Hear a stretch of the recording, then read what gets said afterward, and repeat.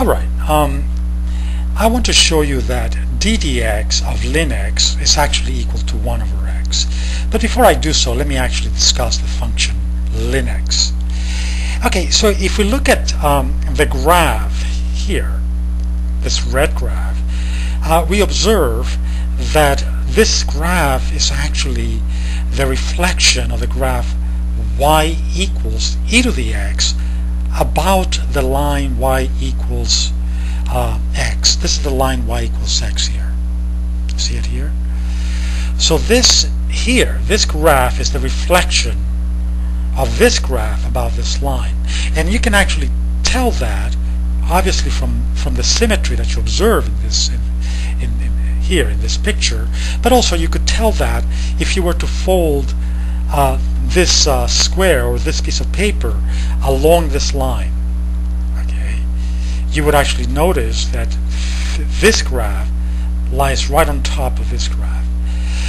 What this tells us is that ln x is actually the inverse function of y equals to e to the x, the exponential function.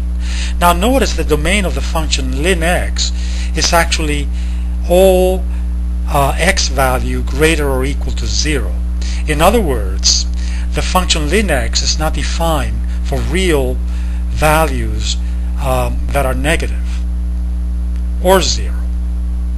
Okay, so you have to keep that in mind, and because we will be using that when we actually look at the indefinite integral of the function 1 over x. So I wanted to bring this to your attention before I go to the problem that I want to solve. Okay, so here we are. We want to show that ddx of ln x is equal to 1 over x. So so we know from what I stated just now that we know that got my pencil. Oh, here it is. Yes. So we know that that y is, so we know that if y is equal to ln x, right? If y is equal to ln x, then e to the y, right, is going to be equal to x. Obviously, that follows from the fact that ln x is the inverse function of e to the x, right? So now what we're going to do is we're going to take this expression here, right? We're going to take this expression and we're going to differentiate it implicitly in respect to x. All right. So let's actually get started with that. So we're going to take dx of e to the y, right, and this is going to be equal to dx of x.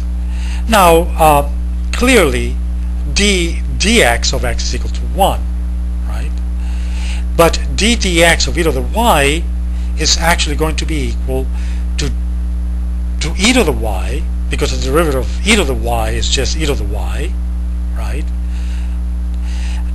Dx of y, okay, and of course, as I said, dx of x is just going to be equal to 1.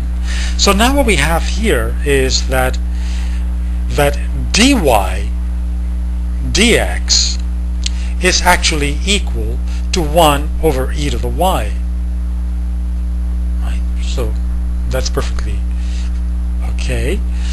No problem there.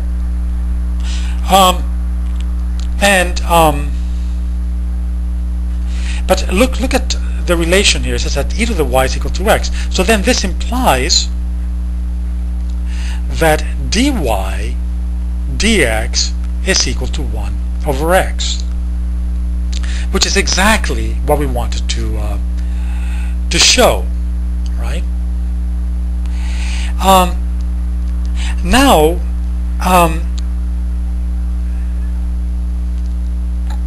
we would like to find the indefinite integral of the function 1 over x. dx. Now, the indefinite integral of this function is the most general antiderivative of it.